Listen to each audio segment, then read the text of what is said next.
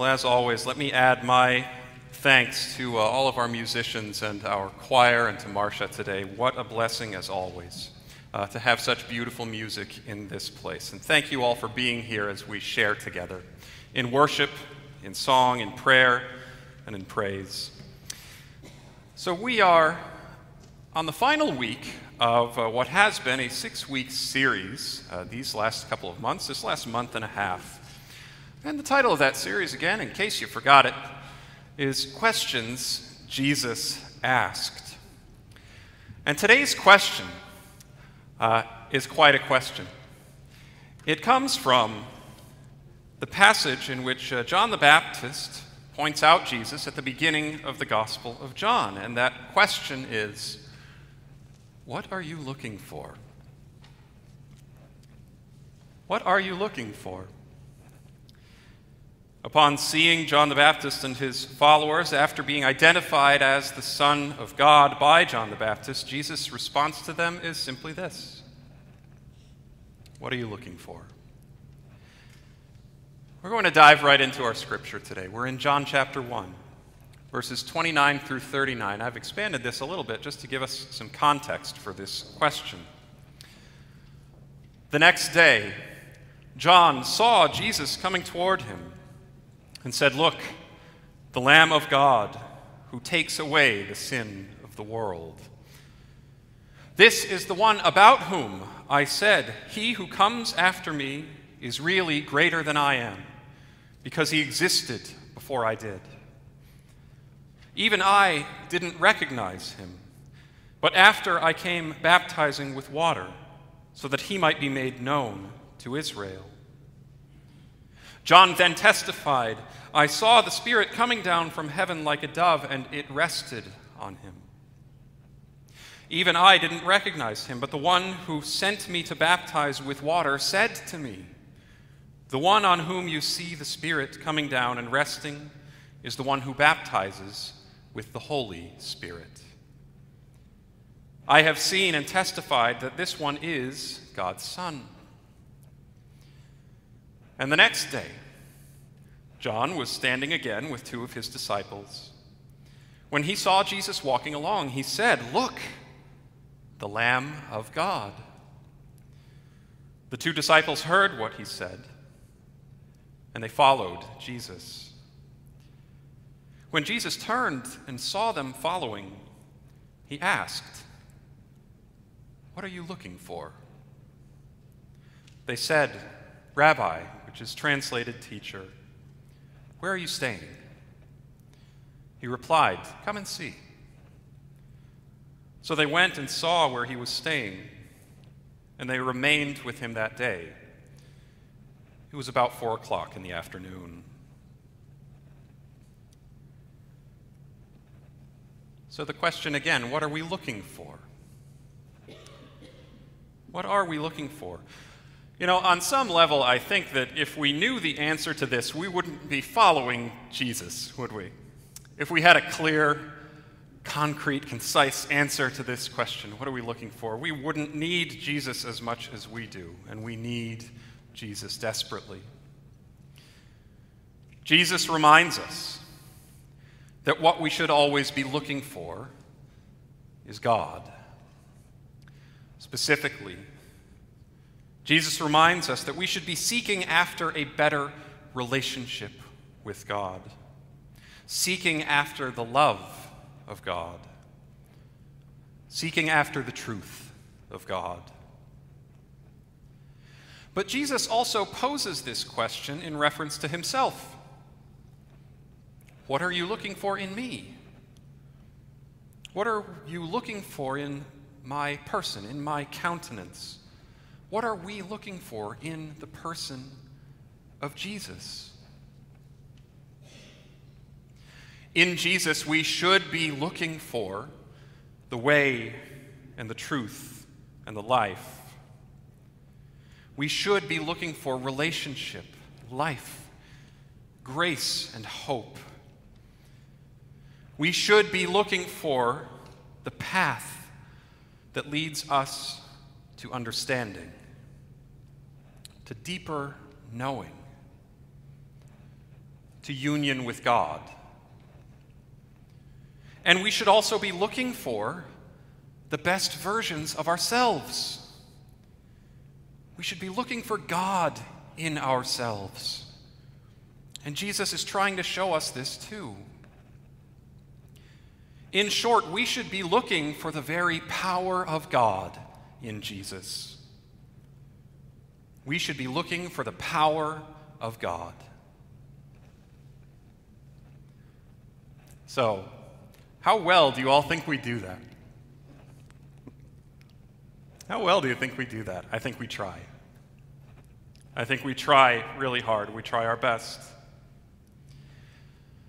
But the thing is, when we look for the power of God in Jesus and ourselves, we have to be so careful. When we are looking to Jesus to give us an example of that power, we often find we are looking for the wrong thing. We are looking for the wrong kind of power. In fact, oftentimes we're not really looking for the power of God at all. Instead, what we are looking for is force and control. When we look for force and control, we end up dominating others and acting on our worst instincts. When we look for force and control, we often end up building up structures and systems to enforce what we want to happen in the world. We end up causing harm. We end up endorsing violence, practicing judgment and condemnation instead of mercy and peace. And when we haven't experienced the right kind of power through God and Christ, the tragedy is we often become angry. We become afraid. In particular, we become afraid and angry at others whom we view as different. Now, this kind of fixation with power, this type of power that holds us captive so much of the time, this is described well by, several folks that I'm going to share today. The first of which is Brené Brown. I'm sure many of you know Brené Brown and have read her stuff before. She describes this kind of fixation with power as power over the other. And I've said this before, prepositions are so important, friends. They are so important because they determine the nature of our relationships. Power over instead of power with, or power within, or power between, or power among.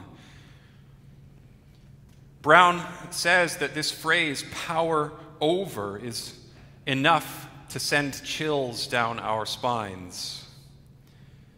When someone holds power over us, the human spirit's instinct is to rise and resist and rebel. And as a construct, it often feels wrong. In the wider geopolitical context, it can mean death and despotism even. And the danger for us in seeking this kind of power, it is always, almost always, our desire to dominate or control others.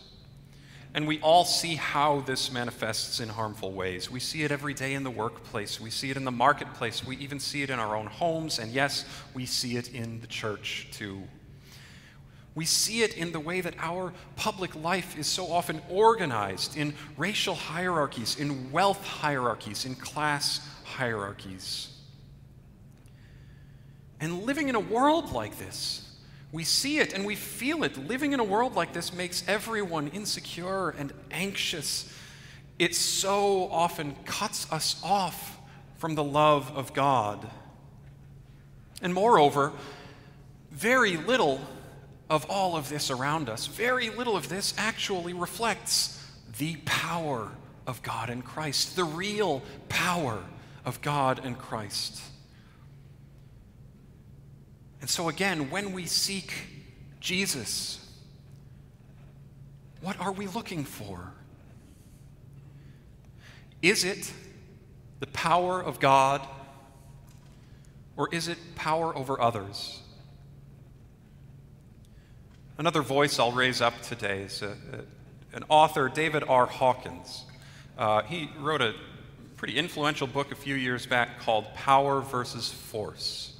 Power versus Force. It's all about human habits, how our lives are organized. And he says of the difference between the two, he says force can bring satisfaction, but only power brings joy. Victory over others can bring satisfaction, but only victory over ourselves brings joy. So how do we get back? How do we get back to this joyful power of God? How do we get back to the experience that Jesus Christ is offering us? How do we answer this question? What are we looking for? Well, as is so often the case, this is easier said than done.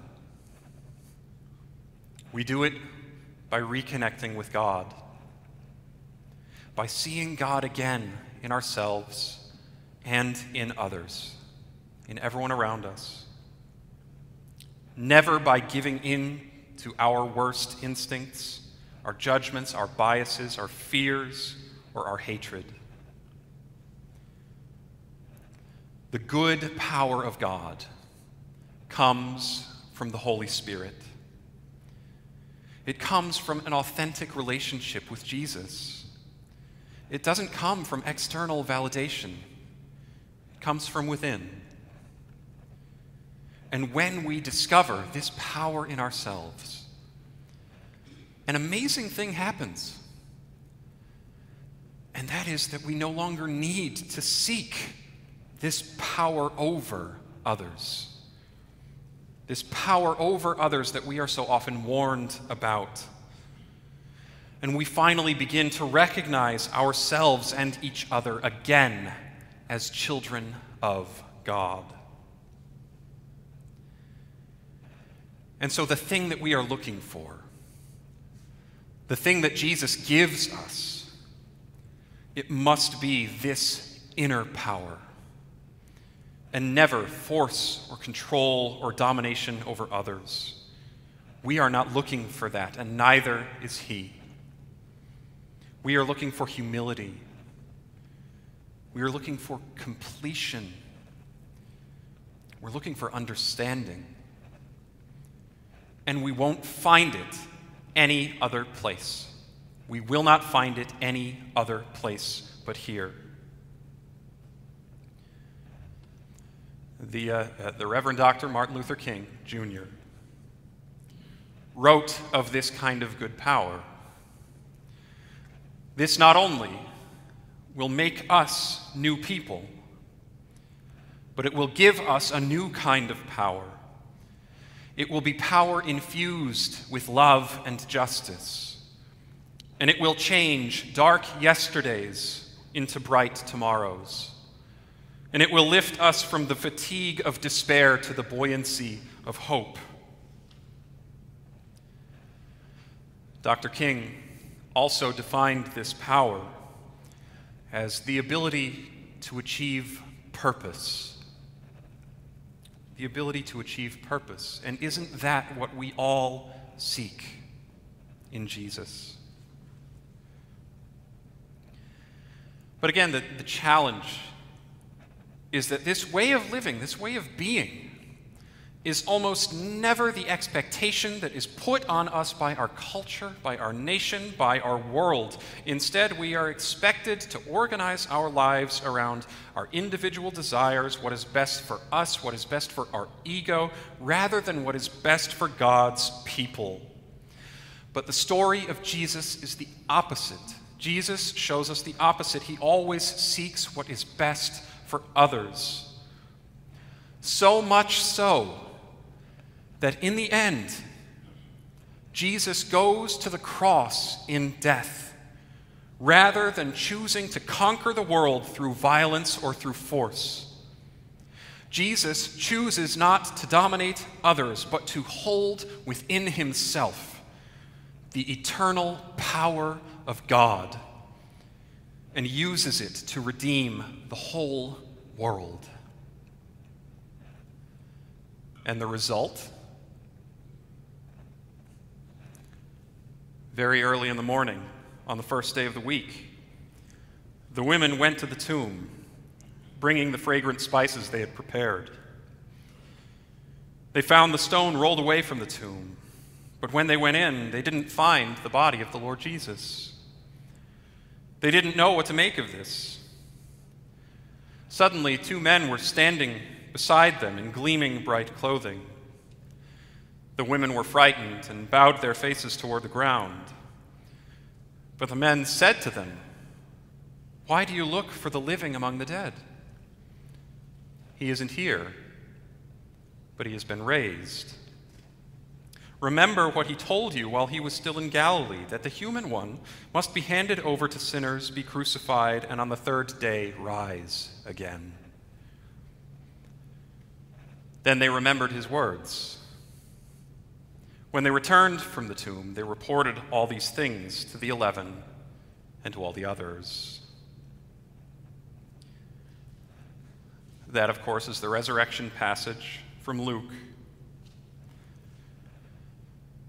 And so when Jesus asks us at the beginning of the Gospel of John, "What are you looking for?" it is kind of like the opposite of what is asked by the two men in this passage. We imagine them as angels, right? They're described here as two men wearing gleaming bright clothing. It's almost the opposite of that question. Their question is, "Why do you seek the living among the dead?" But when Jesus asks us what we're looking for, he's asking us, "Why do you seek death in the midst of life? Why do you seek control, violence, vengeance, and hatred instead of the power of God?" Jesus never seeks this kind of control. He gives himself up for the world and shows us that death never has the final word. Now remember, it is not only Jesus who God works through in this way.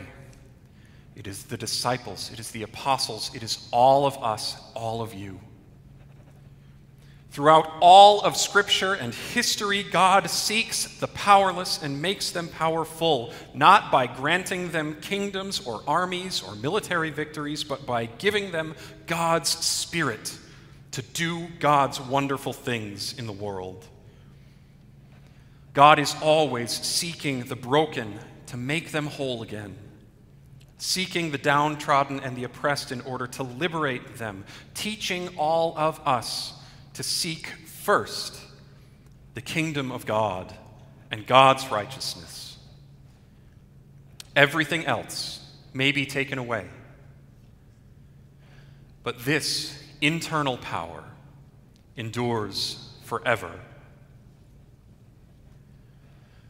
Jesus could have been a prince on a throne, wielding all of the world's riches and controlling all of its people, but instead he let everything go. He rejected the title of king and poured himself out in God's perfect love. He proclaimed a different kind of kingdom. And we have no choice. Friends, we have no choice but to do the same for him.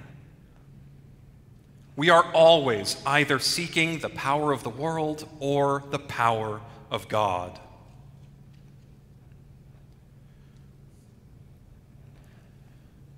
And so I'll conclude today by offering just a few more reflections on where we are right now. I am praying that as we move forward from last Tuesday's election, that we all remain in the light together. I pray for those who are grieving its results and for those who are comforted by them. In particular, I personally am praying for women and children and minorities who have been threatened with harassment, deportation, exploitation, and worse. And I pray that we all understand, no matter where we're coming from, the consequences of acting out in hatred rather than acting in the full love of God. Friends, God is so much bigger than our petty disagreements. God is so much bigger than our politics. God is so much bigger than our media, our arguments. God is so much bigger and greater than all of this. At the end of the day, in so many ways, presidential politics is our thing. It's not really God's thing. It's not to say that God doesn't care or that it doesn't matter. It does. But presidential politics is really our thing. And our politics only matter to the extent that we are using them to proclaim the gospel of Jesus, to care for one another, to practice God's compassion in the world, to help the poor, to heal the sick, to welcome the outsider. And most importantly, this place is called a sanctuary for a reason. It's because the love of Jesus provides Sabbath and rest for everyone. Everyone. It provides safety and refuge from the ways of the outer world. It is the one place we can come together to shed tears, to share in laughter, to give thanks, to raise up our joy, and to love one another the way God and Christ love us. Hatred has no home here. Violence has no home here. Discord and strife have no home here. Only the power of God guides us. And so my hope for all of you, for all of us going forward, is that when you come to this place, you can lay down the stresses that you carry with you from every other part of life, from work, from school, from politics, from the news, from social media, from family tragedy, from everything. Lay it all before God and Christ, and know that in this place we are dedicated to the holy practice, the only one that matters: loving our neighbor and loving God. Amen.